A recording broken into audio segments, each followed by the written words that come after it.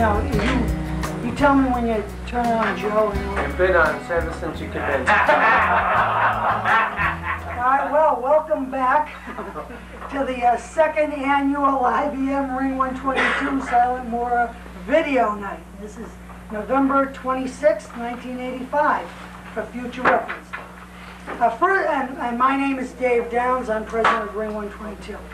I'm now introducing the amazing Anthony. He's president of Assembly 104 up in Salem, Massachusetts. Let's give Anthony a nice big hand.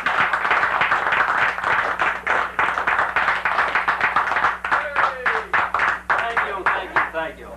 Just want to tell you a couple of stories. You know, there's two kinds of fishermen. There's those that fish for sports, and there are those that catch something. Well, I'm one of those guys that catches something, and I want to show you what I caught here. It's a fish. He's about this long. You know, this isn't really the fish that I caught, but he looks something like this. Well, maybe he wasn't quite that long. Let me just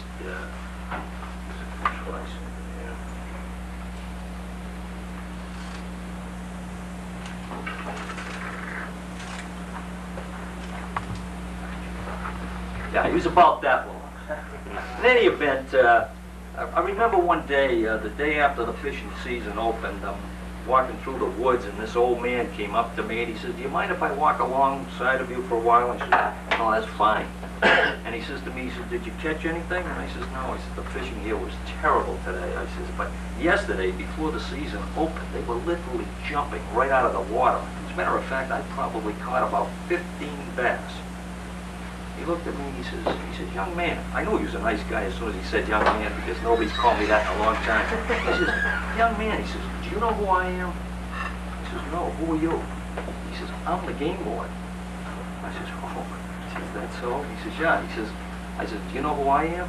He says, "No." He says, "I'm the biggest liar in the world." And as a matter of fact, speaking of lies, the fish really wasn't that big. It was,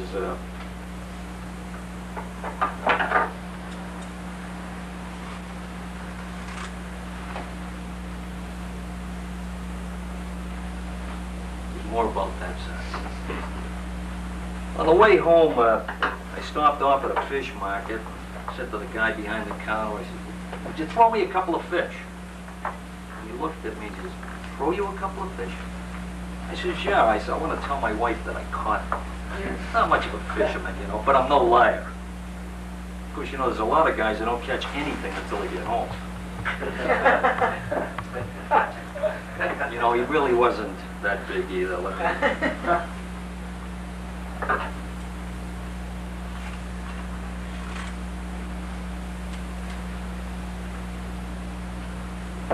Yeah, he's about that size. I found this beautiful fishing hole one day, though. I was sitting there, you know, and I'm pulling that fish out of the water, one after another. I had about 6 bass sitting right beside me. Along comes the game warden, and he says to me, he says, "You can't catch anything here without a permit." I said, "I'm doing pretty good with a worm." I don't think the fish really was that big either.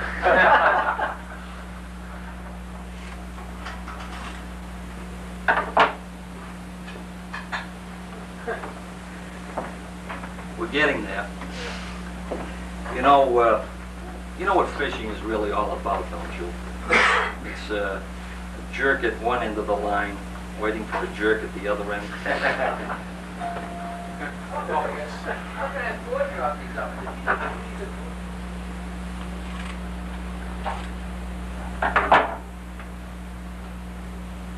Not much of a fish, is it? As a matter of fact, you know, I know it's not much of a fish because I'll tell you. By taking a snip off the tail, throw it away, I know it's not much of a fish because you see I ate the fish.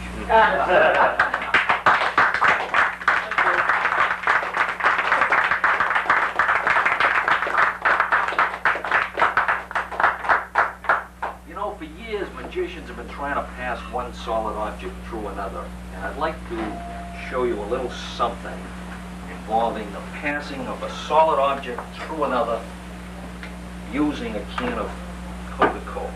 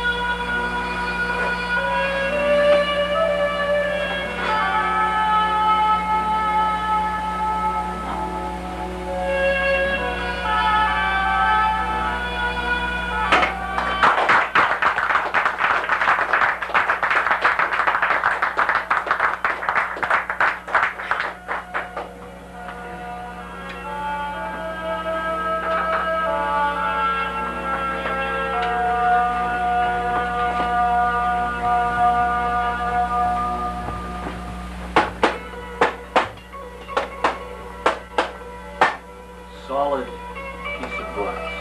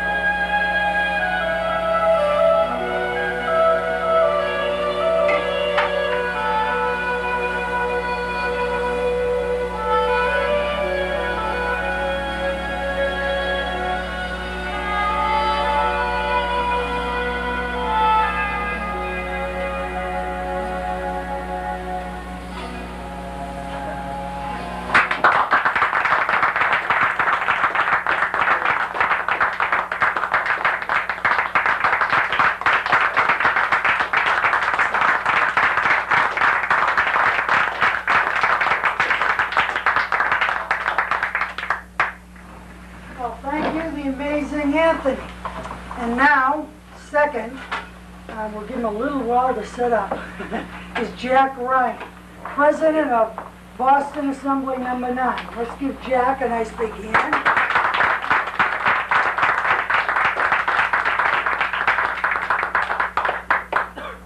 All set to go. The Hound of the Baskervilles by Sir Arthur Conan Doyle.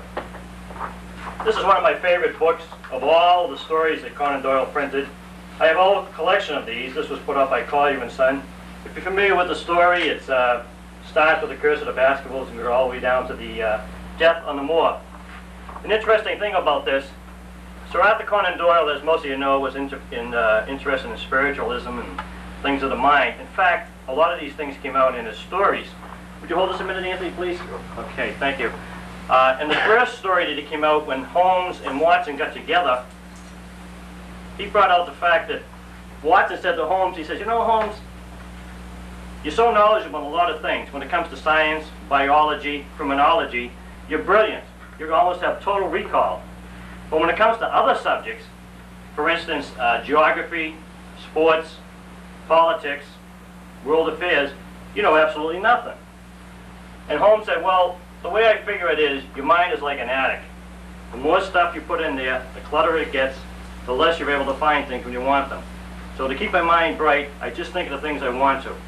So, in retrospect, what I'd like to say is that Conan Doyle felt that when we're at peace and calm in our mind, we can come out with the best things. Now, for instance, Anthony, you got the book there, right? Right. Okay. Now, Ray, I know you're a suspicious person. Just relax your mind. If I gave you the choice of top or bottom, now keep your mind on the subject at hand. If I gave you a subject, top or bottom, which would you choose? Top. The top. Okay? You're a top man. Okay. Mary, I know you're a very suspicious person. In fact, you're looking at this. Mary, if you had a choice of left or right, which would you choose? Right. The right. So we have the top on the right. Anthony, you may stand right up here, so everybody can see you. I'm going to give you my card, and would you stick it anywhere in the book, please?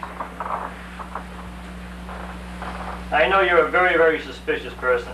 So would you open up to that page, please? The page you got to. Now, Ray, top, and we have the Right. on the right. Would you look at the top line on the right-hand side of the page?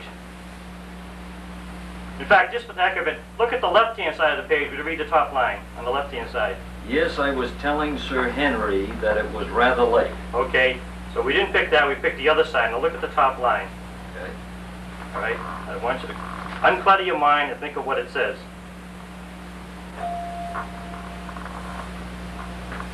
See if I can get a picture of it. He's talking about meeting somebody in London, somebody that's thin, excuse me, and somebody that's dressed very handsomely, like Gordon Barry. Would you read that top line?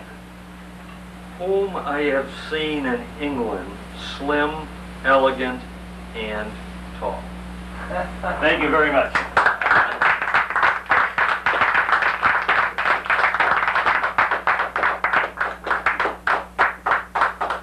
Two decks of cards. We'll have a choice here. Sir, would you come up? I've never met you before, so I know everybody's a magician here. You probably are too. What is your name? Malloy, Mike Malloy. Mike Malloy. Would you have a choice of either deck, red or blue? What would you like to use? Blue deck, okay. Would you put the red here for now? Now, Mike, I'm going to put the cards down. Oh, let's put it this way. There's a small crowd here. If we were doing a show, the cards are all different, correct? Okay. Would you like to cut the deck? Yeah. Okay. Now, Mike, I'm going to put the cards down one at a time, and I want you to stop me whenever you want, whenever you feel like it.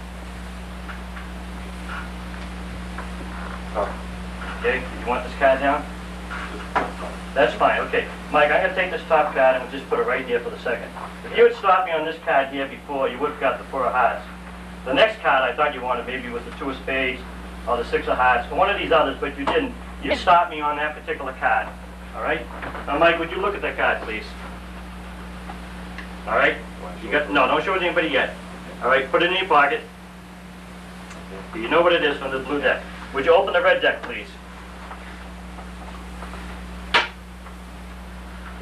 Yeah, take the cards out. And I'd like you to turn them over, face over. And I want you to count down the cards one at a time. When you see that card in that deck, I want you to stop. Okay? You remember what that card is on the blue deck? Okay, go ahead. 1, 2, 3, 4, 5, 6, 7, 8, 9, 10, 11, 12, 13, 14, 15, 16, 17, 18, 19, 20, 22, 23, 24, 25, 26, 27, 28, 29, 30, 31, 32, 33, 34, 36, 37, 38, 39, 40, 41, 42, 43, 44, 45, 46, 47, 49. It's not in there, is it? It's not in there. Not there. Not there. I miscounted. This is 51. All right, Mike. Would you look at your card now?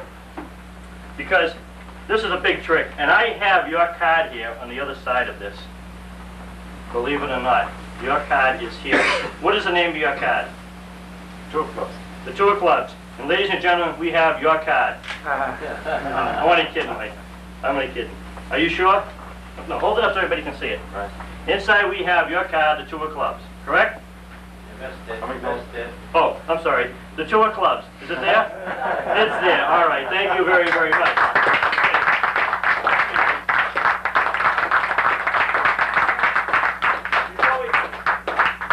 Before I came here tonight, I took a card out of the blue deck, and Alan, okay, would you stand up, please? I gave you an envelope? Yes, he did. Okay. Would you open the envelope, please? And would you take out the card that's missing from the deck? Would you show it to everybody? What is it? It's the Two of Clubs that we had. Thank you very, very much.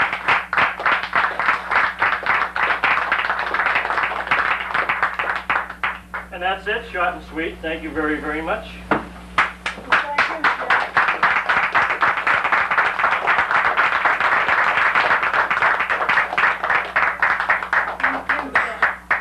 Our next performer is Bob Brandt. He's president of Assembly 26 down Providence. Up until now, you've seen some fine magic. Our next performer will change all that. Rhode Island's brown bag magician, Bob Brandt. Let's give him a nice big hand.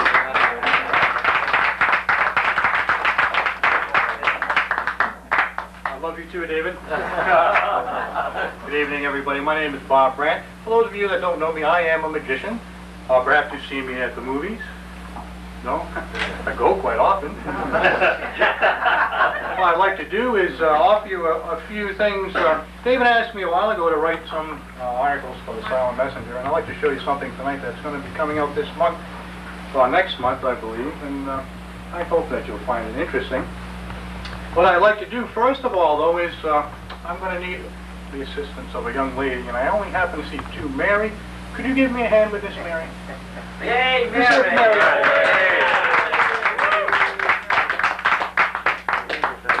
Hi, Mary. I'm glad to meet you. Did we ever met before? No. Yeah, that's too bad. I would have liked to have met you before. That's your husband over there? Yeah. Okay, we don't have to play him. We'll just play this way. Mary, what I'd like you to do for me, if you would, do you have a ring that you could remove from your finger that we might be able to borrow? I'd like to show you something interesting. Wow, this is very pretty. It's got a place for 5 stones here. Gee, a whole bunch of little holes there for diamonds. Let's see. Do you know the worth of this, Mary? Do you have any idea what this is worth? You don't have to tell us what it is. I don't want everyone to know how cheap your husband is. Do you have any idea how much this is worth? Vague. Vague idea. Oh, let's see here. Oh, an inscription on the inside. To Mary on that wonderful night so many years ago.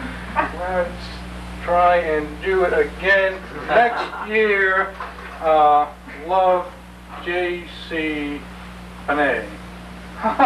Oh, that's interesting. This is a very nice ring. Well, would you just hold it at your fingertips so everybody could see it for just a second? Because I ran across something this summer which I found extremely interesting.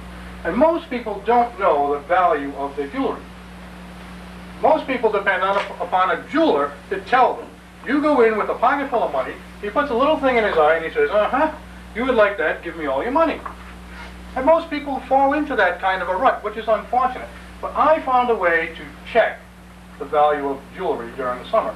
And magicians have always been a little bit predisposed to dabble into alchemy, trying to turn base metals into precious.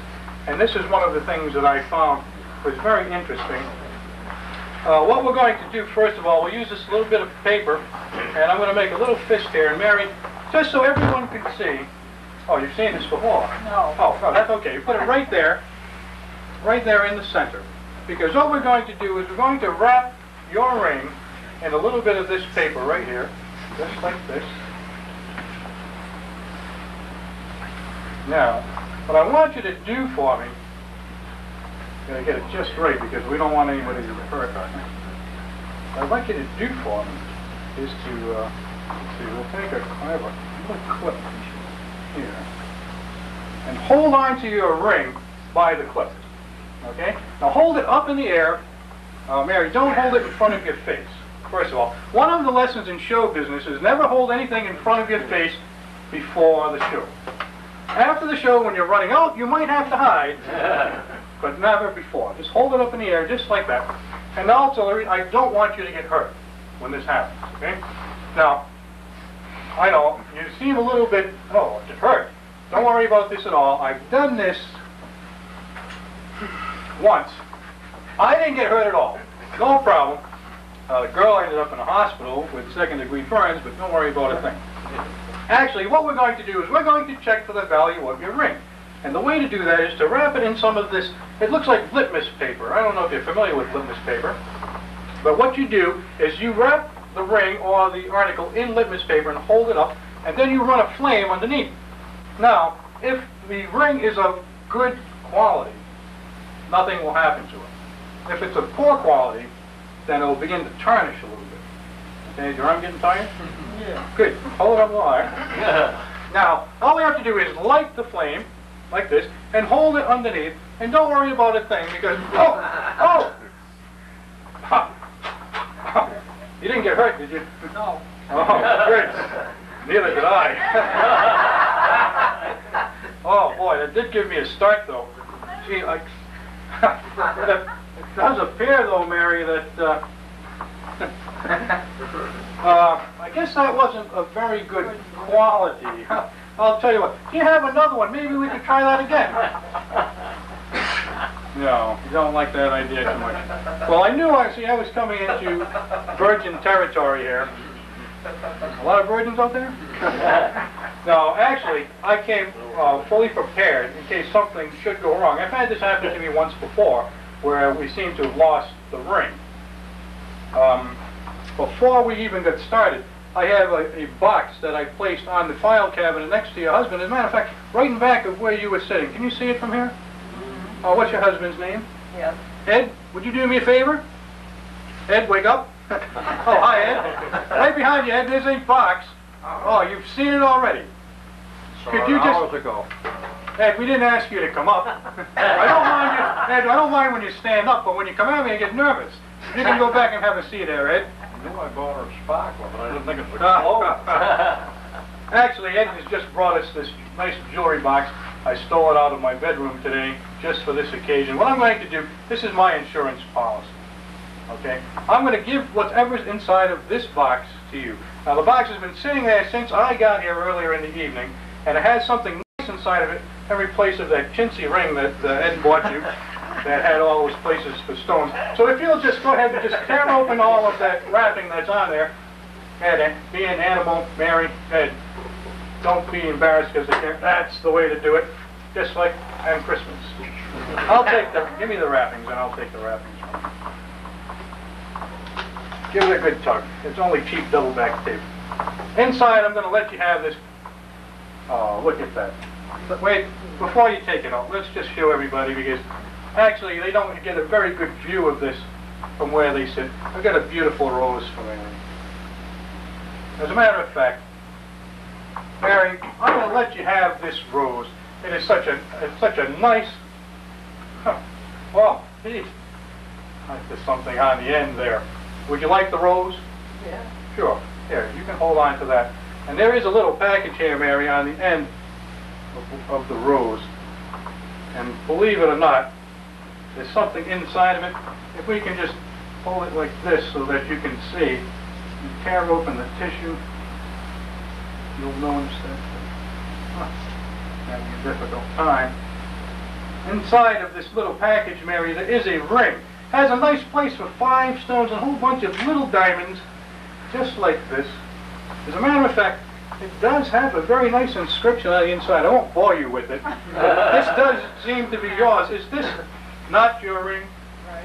Yes, it's not? It is. I knew I did. This is your ring. It is. Mary, thank you very much. Which finger does it go on? Oh, I haven't done this in so long. Oh, I'm nervous. There you go. And thank you very much for helping us out. Thank you.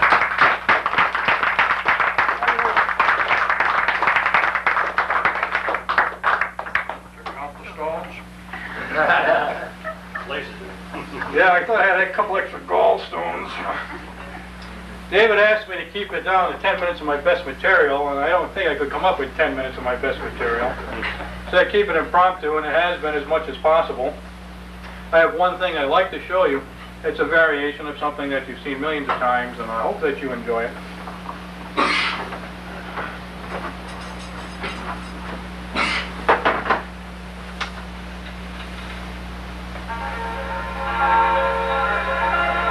Magicians handing their secrets down from magician to magician, generation to generation, from culture to culture. One of the most famous is the Chinese linking ring.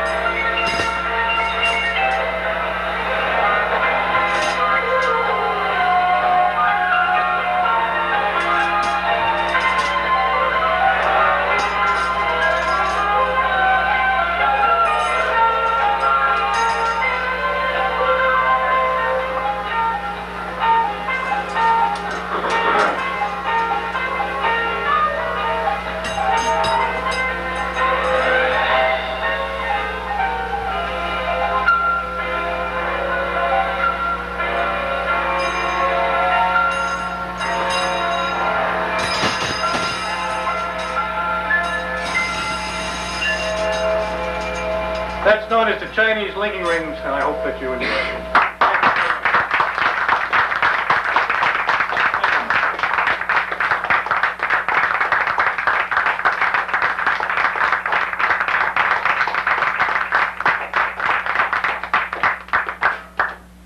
All right, well, thank you. Sorry, Ray. Don't kill me. If they're watching a tape from last year, this happened 20 minutes ago. So, I have it with me. if you people remember from last year. I have it with me. Oh, do you? Yeah, well, okay. The next on the bill and last on the bill is Good and Berry, the amazing, amusing Gordini. It's fun to be fooled. He's the president of Assembly 16 in Worcester. Let's give him a nice big hand. All right.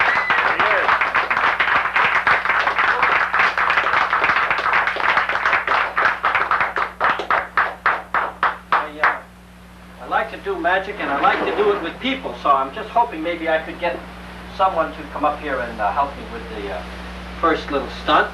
and it involves some money, and I'd like to have somebody that hasn't seen me before, because I'm going to hope that I can possibly fool you with it. Is it Mike? I haven't been. Mike, you haven't seen me before, and I'm just hoping that maybe I can fool you with this. Lord knows whether I cannot. Mike, I'm going to pour some money into your hand. And before I do, I'd like you to look and see my hands pass your inspection. And you're going to take the money in your hand and you're going to count it. It involves a little glass, and how much money have you got over there? Well, you got to count it all up and see. I'm supposed to use a little card with this. I don't have a playing card, but this card. Yes, that's 83 cents. I believe that is correct. All right. If I can just take the half a dollar from you, please. All right, I'm going to take the half dollar. Can you see that my hand is absolutely empty? Yeah. Right. You know where the 50-cent piece is. Would you give me any of the three of those coins, please? It's up to you. Doesn't matter. Any three of them. You want three? Okay. Don't take your eyes off the money in my hand for a minute, Mike. Because I'm now going to put in the money over here with the half dollar. You know how much money is in my hand now because you've given me how much money is over there? What money is that?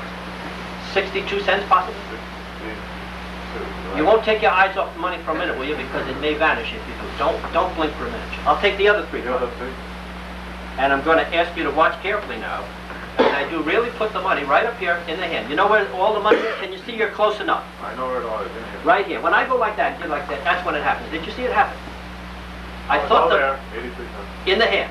You won't be fooled with it. The half a dollar's over there. You don't take your eyes off the money for a second, will you please? When you just look for a second, it really did vanish. I will let you buy that 50-cent piece for 50 cents. There's the glass, there's the card, and that's the end of it.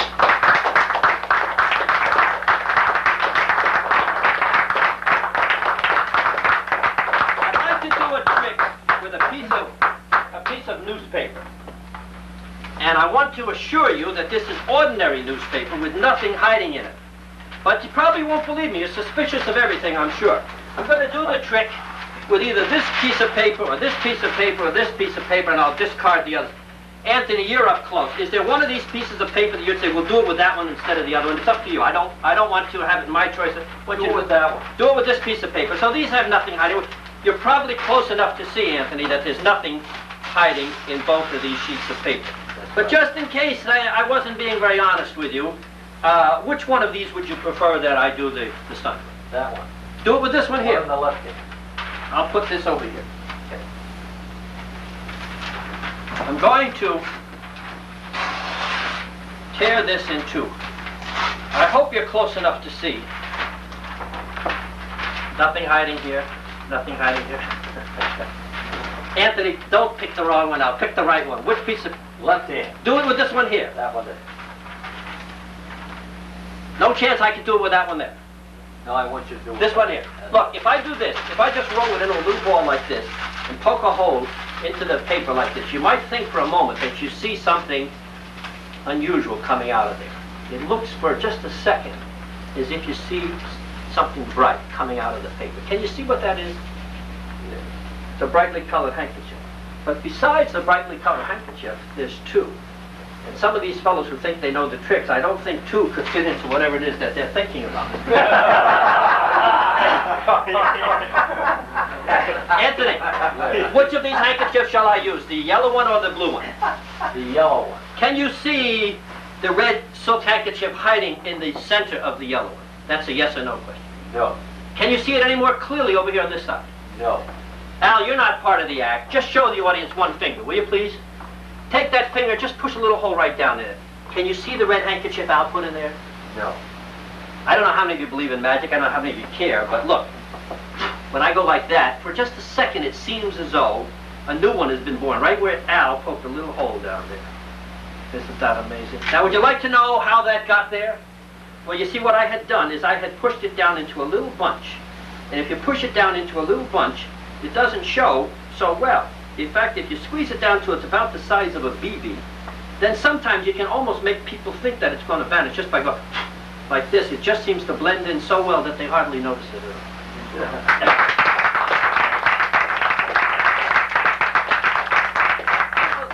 had said to me, well, what if he wanted this paper over here? Now, you see, really, if he had wanted this paper over here, I could show you that even though it appears to be ordinary, if I just take an empty, ordinary finger and poke a little hole right there, that sometimes you could think for just a second that you saw another handkerchief be born in the center of the paper. Now the people in the back say, doggone, I missed it. He did it so fast. Look, what I did was I poked a little hole right here. And when I poked the hole, it just seems as though a second handkerchief gets born in the center of the paper. I'm going to throw this paper out here in just a second and let you examine it. And you see, really, it's an ordinary sheet of newspaper that has nothing hiding in it except these handkerchiefs, and you can examine the paper. Now, I'd like to have someone else come up.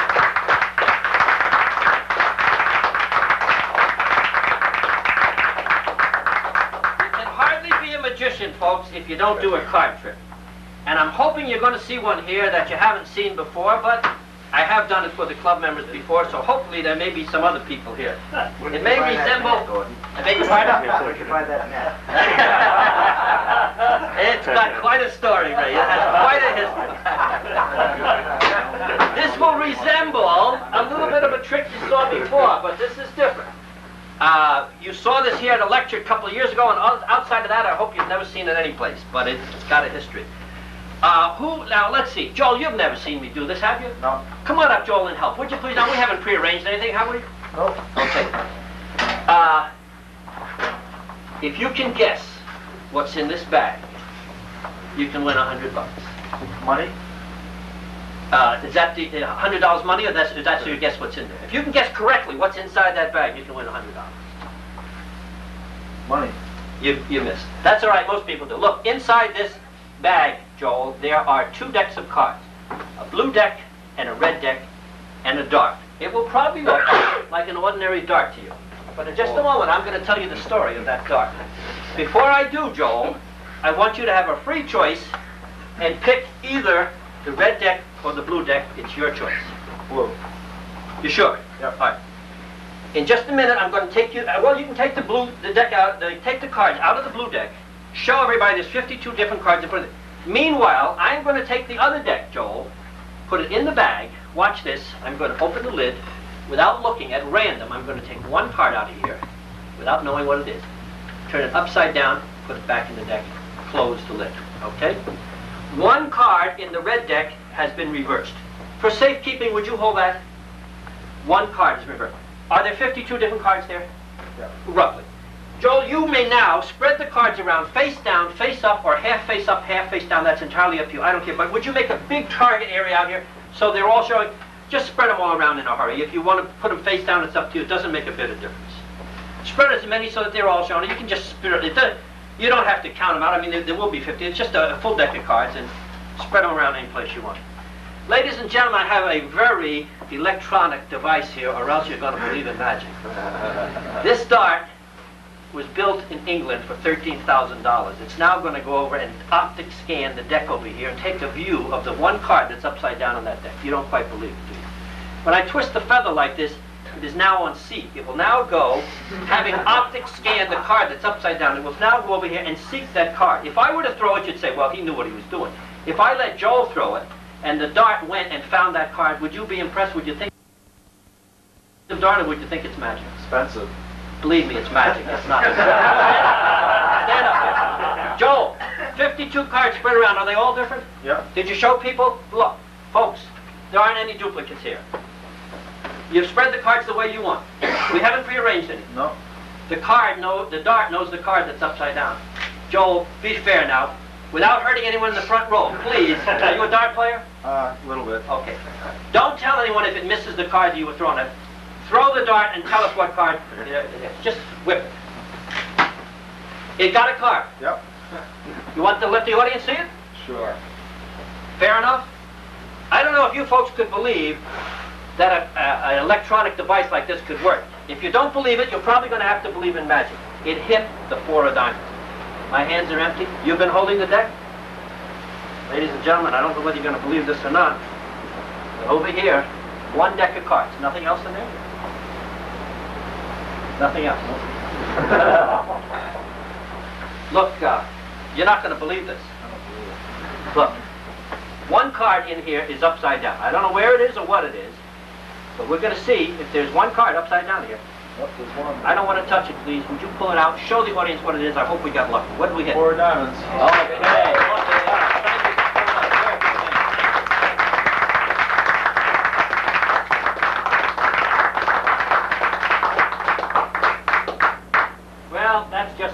of it. I'll put these away. I'm going to break up the magic here and tell you a little bit of a story, just because I like to keep them laughing. The amazing, amusing. I hope that was the amazing part. This is the amusing part. You know, a long time ago when I decided to get into magic, I figured, boy, I could really make some money in magic. And I thought if I go out and get all the shows I want a year from now, I ought to be able to buy that house for my family, you know? Business wasn't quite so good, so about halfway through the year I decided, well, what the heck? If I could settle with a house like that, I could probably afford the taxes better and the landscape and so on. But you want to know something? The way my act's been selling lately, I think I'm going to end up with this house there, and I don't want to live in that house.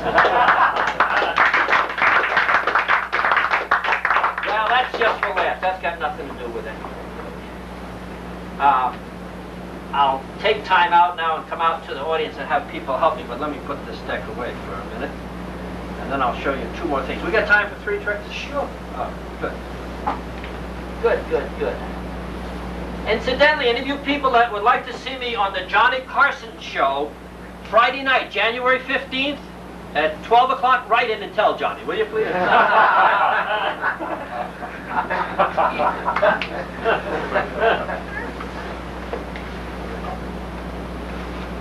Now, let's see. I've done this trick for many, many years. The last fellow I did this for was the Pope. Well, I think he was the Pope. He said he was the Pope. Would you finish that now? He didn't actually say he was the Pope. What he said was, Gordini, if you're a magician, I'm the Pope. Now, one rope has been tied into a knot. And I'm going to make you think that I took the second rope and put it through the first one. I'm going to start to tie a knot here. Would you be so good as to finish that knot for me? I don't do this for a living, folks. I really have enough money saved up to last me for the rest of my life. Just so long as I don't live past supper time Friday night. I'm going to take a third one and put it through the center of the other one. Al, you're close by. Maybe you would finish that knot for me. Would you please? Thank you. Appreciate it. 3 ropes have been tied by 3 people. And they are really and truly linked together. I think you can see that they're all real. And I don't know if you want to believe in magic or not, but if you do or don't go home and try this, because you can try this for a long time, and I guarantee you, when you go home and try this, you're going to spend a long time, and you're going to get absolutely no place, because this is magic.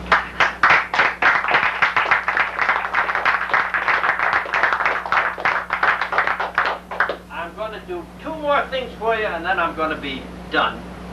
I'll save this one for last. But before I do, I have a trick that's probably my favorite trick. And I'd like to have the assistance of someone who has never seen me come up and help me with this one. It's going to remind you of a trick that you saw before, but quite possibly this is my very favorite trick. And I don't think either Leo or Al have seen this. So, would one of you guys a card man? Either of you fellows like cards, Leo or Al? Would one of you two come up here? But I want you to assure the group that we haven't prearranged anything. Which one? Leo. Good. Appreciate it. If you just stand there, Leo, I'll have you help me with this in just a second. We didn't arrange a thing. It's very similar to the trick that they were doing a few minutes ago, but it's different. And I'm going to let you do the trick.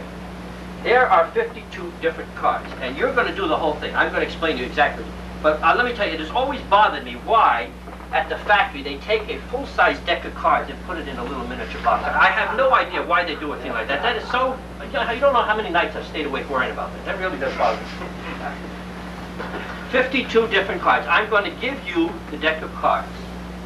And I'm going to ask you in just a minute. Let me explain to you what I want. I'm going to give you a chance to win some money. It's not a very good chance, but it's a chance. In my wallet... Wait just a minute. I have a $20 bill. This is a lot of money to me, so I have to keep these safe. Now I think okay. Is that a real $20 bill? Yes, it is. It is. And in this envelope, there is one card. You don't know what it is, do you? It's not from that deck, but it matches one card in that deck. Would you please run your fingers over the envelope 3 times? Now let me assure you, the magic of that card is getting on your fingers. It's going to run up your arm into your brain, and it will force you to stop in that deck at the card that you just felt through the envelope. You don't know what card's in there. No. Look, I'm going to put it back in my wallet here, right next to the $20 bill. I'm going to let you hold my wallet under your arm if you will. You're holding my wallet with my $20 bill and one card in an envelope, which is a prediction. It's a prediction of what card you will stop at as you go through this deck. I'm going to give Leo the deck of cards. Instead of me doing the trick, he's going to do it. The cards are in his hand. The choice is up to him. All I ask you to do is discard cards one at a time and just stop at random. Don't look for a certain card. Don't count to a certain number. Just say, I'll stop now. The now part's up to you. Now let me explain to you. If you stop at the card that's in the envelope, you don't win any money. But if you stop at any other card, you own the $20 bill. Does it sound fair to you? Sounds very good. Let me explain to you. I am a gyp, a fraud, a cheat, and a swindler, but this is only a trick, and it is my $20 bill. So I hope you stop at the card that I think you're going to. The magic got onto his fingers. It's going up your arm. It's going to your brain. I am confident you will stop at the card in the envelope. One at a time, will you please discard cards on my hand and stop them. You can turn them face up so everybody can see that, turn them face up. Stop anytime you feel like it. Doesn't matter. And we'll stop at that one. You're sure? Positive. Look, I didn't control you in any fashion. You could have stopped at any of these. Had you gone one further, you would have stopped here. Is that true? Right. You're holding one card in your hand. You want to let everybody see it? My hands are empty. For the first time, may I have the wallet? I don't really want to believe this or not. Look. Do you want to see one little card? Look. If this card, you understand, if this is the 6th time, you understand that you don't win anybody. Is there anything hiding in the envelope? Not right. Now, I want to take this a step further. You could not quite believe that he loses the $20, I get to keep it. In my jacket here, reach in the pocket. Is there one card, one giant, look over here, there's no giant cards in there. Reach in there. Any giant cards in there? No. Reach in that card. Is there one card or is there more than one card? More than one. Pull it out. Pull whatever's in there. One card. Just one card? It really is just one card. One. I got lucky.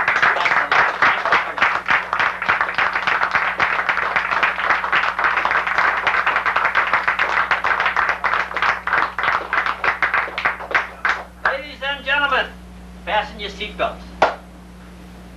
Would you examine my hands, sir? Anything tricky?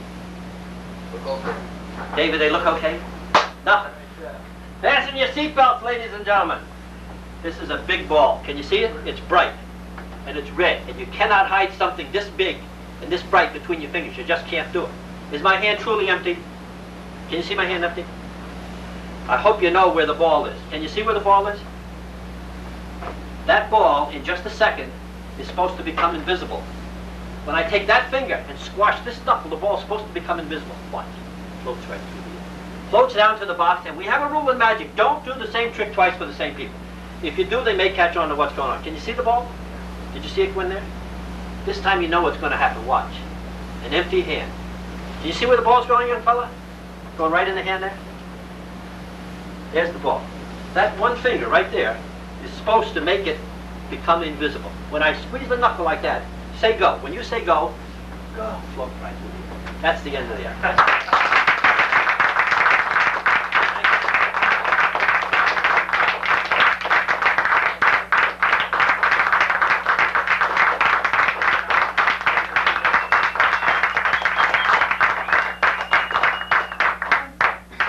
This is our second annual video night.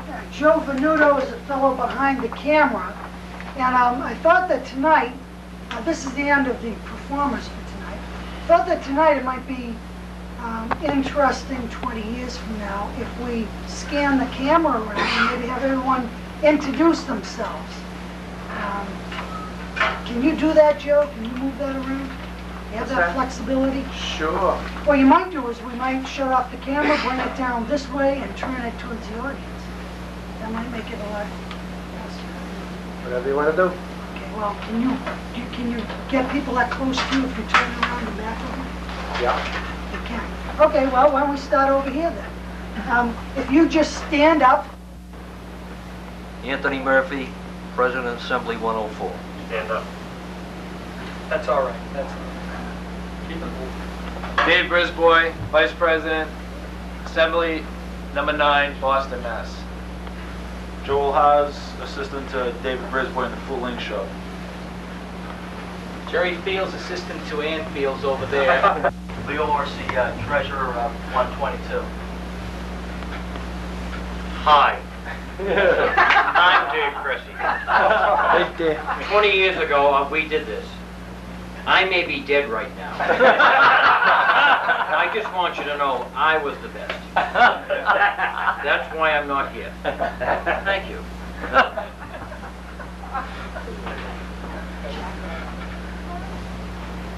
Jack Bryan, President number 9, Boston. Dave Chrissy is dead.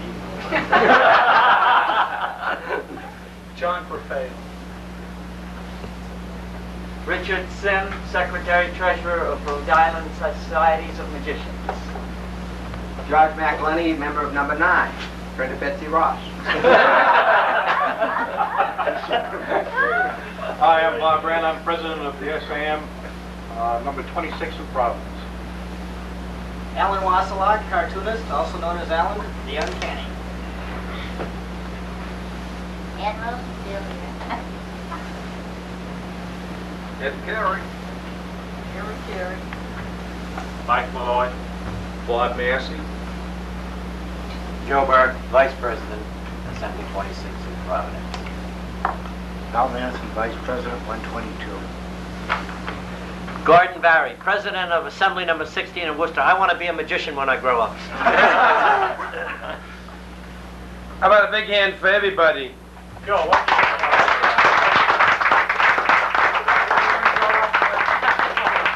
How about Dave Down? Well, we have also the cameraman, and I think Bill Brown is What about Ray? right there, Ray What about you, Delay. Dave? Yeah, it was Yeah, great. why don't I pull those people in? Is it on? Yes. Dave Downs, President of Ring 122. Next is Ray Delay. Hi. I'm Ray Goulet. Now, I may look like the guy that's dead right now, but this is also 20 years later, and I want you to know I have the finest magic shop in the world. Thank you. We also have Joe. You want to run out front? Go ahead, Joe. Show your Yeah. face. Come on, Joe. Come on, Joe. Don't want to break the camera. Come on, Joe. Is it on? Yes, sir. Hi, I'm Joseph Venuto. I'm the second vice president of Ring 122 of Boston. Okay, great. Okay, well, that's it for tonight. So you're welcome to have refreshments. We'll see you next. Hope all. Let's get Ray in. Oh, yeah, he won't. I don't think he wants to. I don't want to force him. Oh, we should. Let's do it the easy way. We want Ray. Let's go. We want Ray. We want Ray. And then there's Doug. We want Ray. We want Ray. And Doug. Come on in. Hi. Right now, Ray's busy. Sorry, he's not on film. Well, tough luck. Then you're not going to talk to Ray. Okay. Thank you. Well, we'll call this the end of the night then. On November 26, 1985. Bye-bye.